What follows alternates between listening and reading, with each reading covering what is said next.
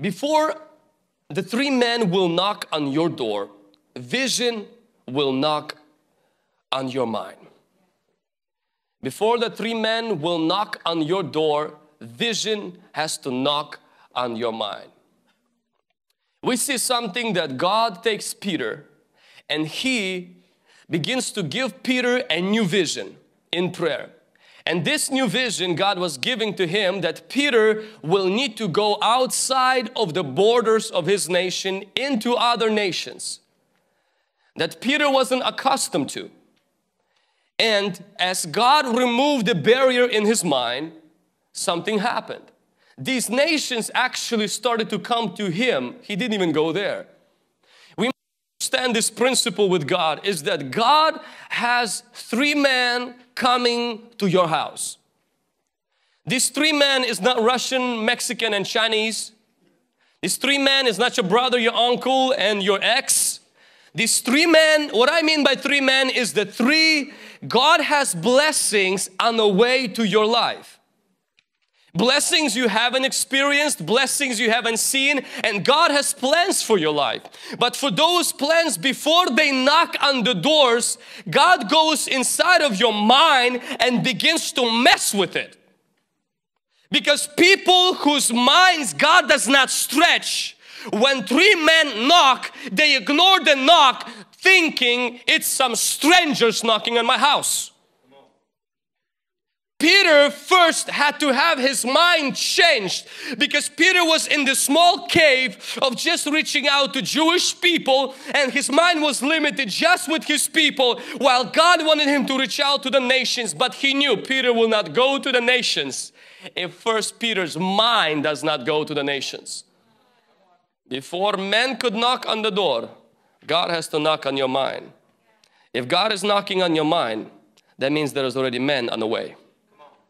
When you're sick and you're praying and God begins to deal with you and say, you can't have a sick mindset. Meaning, you can't constantly walk around saying, I am sick. You have to say, I am healthy, fighting sickness. You can't walk around saying, I'm weak. You have to say, I am strong, fighting weakness. You can't walk around and say, I am rejected. Nobody loves you. You have to walk around and say, I am accepted. I am well loved. I happen to fight a rejection right now. What that happens is that your mind fills with the promises of God, and then on the bottom of the house there could be knocking. Many people wait for people to knock on your house before you let God knock on your mind. Many of us tell God, Lord God, you can knock on my house if you fix my car. The reason why I'm depressed, well, I have him and her and them to answer for. You change him, them, and then I will be very happy. God says, I will make you happy, and because I make you happy, three of them will knock on the door and make you more happy. First, God changes your mind, and then He changes the things that happen outside of it, not the other way around. Number two, we see in this scripture, that which is on the great sheet is already on the way to you. That which is on the great sheet is already on its way to you. God shows Peter a dream. In this dream, there is a sheet that comes down. There is this blanket that comes down from heaven, and this blanket has four corners, and the Bible says in this blanket is all kinds of exotic animals. They symbolized nations and continents.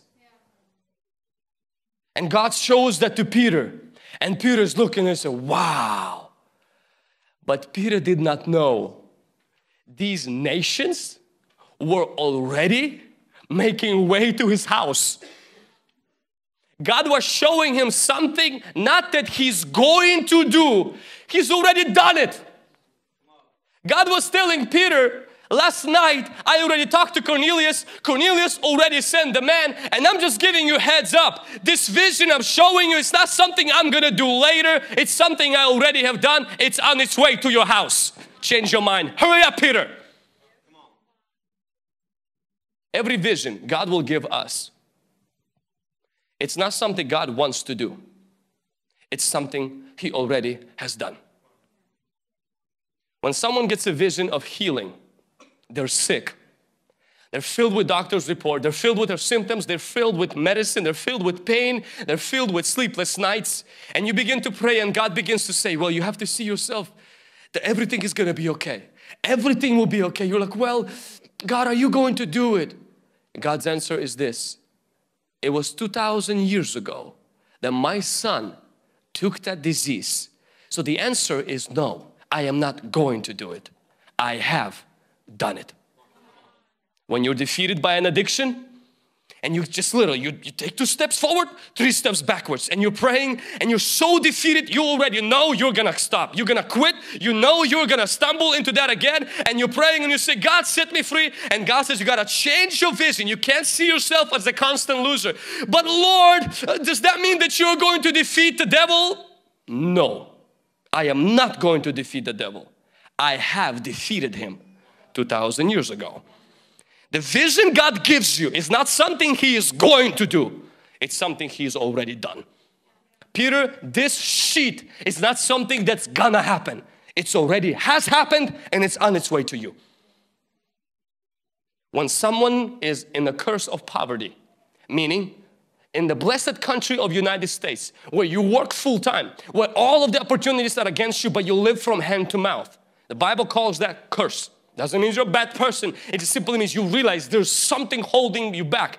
And you begin to see yourself a blessed person as you pray. You say, God bless me. And God begins to change your image. You say, you cannot see yourself as broke, busted, and disgusted. You got to see yourself as a person that God is going to bless. God is going to provide for your needs. And you say, Lord, does that mean you're going to do that? God says, no. I already have done it. On the cross, my son was accursed that you will receive the blessing of Abraham. Blessing is not stuff, toys and cars and houses. Blessing is God's favor. Pushes you to have more than enough so you can share with others who don't. Can someone say amen? There was one woman in South Korea who had cancer in her throat and she couldn't speak because of this cancer. She came to her pastor for prayer. The pastor prayed for her and nothing happened. She came again. The pastor prayed for her. Nothing happened. She started to bother the pastor, and not necessarily because she had cancer, but she always told the pastor after prayer, I know you prayed, pastor, but the demon in my throat is so much bigger than God inside of your heart. So this pastor was really upset. And lo and behold, she comes again to him to ask, could you pastor pray for me? And he was so mad at her. So he said, no, I am not going to pray for you. This time, I'm going to send you to a prayer mountain and you need to go there and with a notebook, you need to write this scripture 10,000 times. What it says, by His stripes we were healed. And after you write one time, you need to get up and speak it loud. By His stripes we were healed. And after you write that 10,000 times, you come, then I pray for you. So lo and behold, a week later, this woman runs into the office, hits through the door, says, Pastor, now you gotta pray for me. Brings this notebook, there's 10,000 times of the same verse. He said, I didn't think you would do it. She says, Pastor, I did it. He said, hey, I've noticed. How is your voice doing? He said, yeah, that is true. He said, Pastor, it's doing so much better. He said, what happened? She said, I didn't even realize. When I was writing this, by His stripes, I was healed. My voice came back. Goes back to the doctor and realizes she has no throat cancer whatsoever. See, while she had a vision by saying God's word to herself, she didn't know healing is not something God is going to do. He has done it and it was on its way to her, ready to knock, and it entered in. God wants to bring changes in your life, but it first happens by changes happening here. God gives you a vision.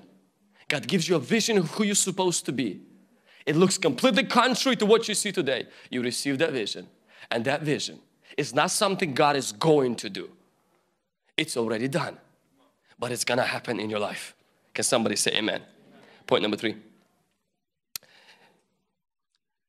Vision is not just something you see. It's also something you have to eat. Vision is not something you see. It's something we have to eat. Meaning it has to become real. See, God presents this vision to Peter and says, do you see these exotic animals? This symbolized four corners of the earth. This symbolized nations. This symbolized Asia. This symbolized Latin America. This symbolized Russia. This symbolized India, Africa. This symbolized that. And Peter's like, amazing, amazing, impressive. Until God goes a step further. He says, Peter, start eating it. No. Vegetarian. Don't eat those things. They're really nice to look at, but I'm not sure how they're gonna taste. See, many of us love visions, but we don't want to make them a reality inside. We love to think about them when good things happen, but to adopt that image inside, for you to walk with inside, that's when we say, no, no, no, no, no. That is not for me. No, no, I will look at it, but I will not eat it. God wants you to have that image inside of you today. Not when it happens, when He says it. There was one young man named David. He was a shepherd boy. And the prophet Samuel comes with a jar of oil to anoint a next king of Israel.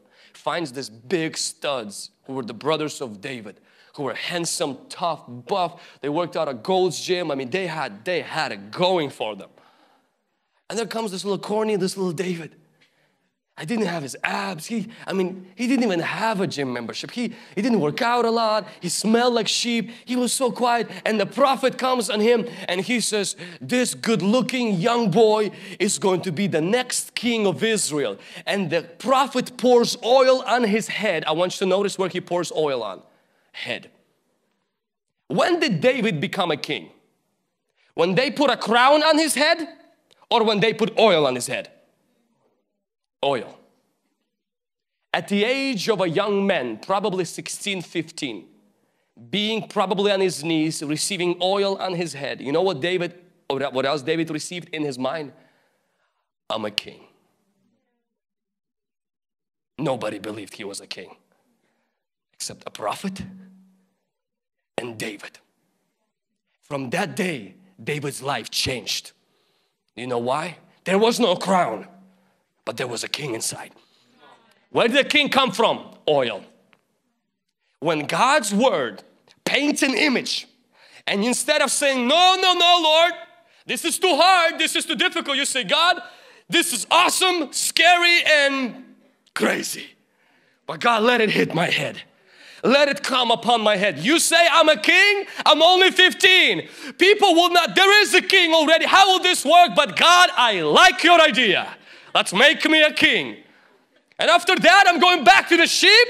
Kings don't go with the sheep. But God, if you call me a king with the sheep, I'm a king with the sheep.